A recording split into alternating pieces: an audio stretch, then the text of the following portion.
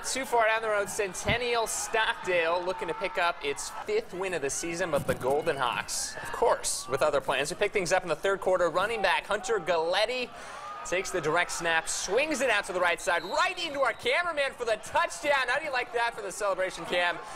Hunter, I hope you're all right. You look like, well, he's shaken up a little bit. 21-15, he was a little shaken up. He'd return to the game.